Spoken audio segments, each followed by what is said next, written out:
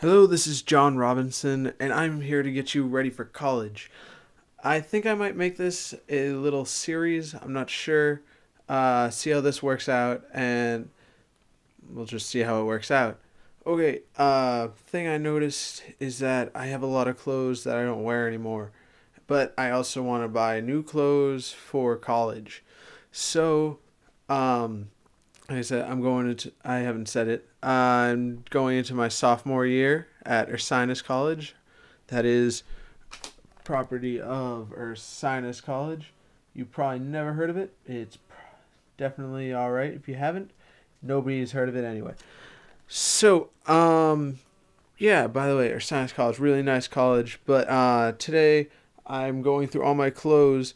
As you can see right here, those clothes are going to college definitely. I also have some regular just t-shirts and stuff over here. But these clothes, especially that bandana, I have not worn or just do not fit in it anymore. I've also have a big trash bag of other clothes that I already went through from my closet.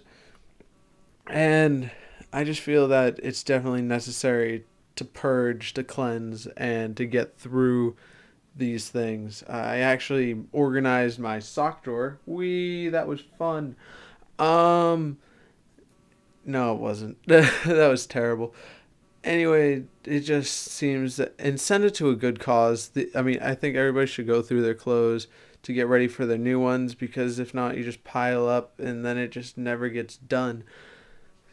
Send your clothes to Salvation Army or a local thrift store, and they'll gladly take them. Really nice. Don't do underwear or socks. That's nasty. By the way, all these socks are do not match. All of them. Just I have like six different types of pairs of socks. It's weird.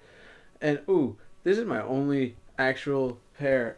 I'm more of a British guy, but of boxers, and it's really weird because it says support the Ursinus Annual Fund. I supported the fund because we were supposed to be setting a world record for most people in underpants, slash like they have the t-shirt on and stuff. There's technicalities and everything, but we were supposed to set a world record, but the date never happened. They just were like, "Here, give us money, and we'll give you these boxers, and then we'll all be in the Guinness Book of World Records." I was like, "That's cool," but they never did.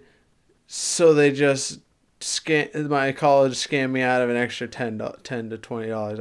I think it was $10 because I wouldn't have paid $20 for that.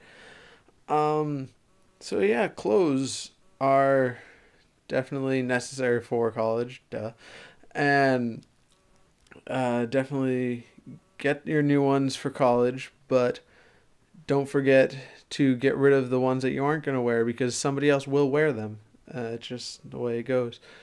And that's all I have right now.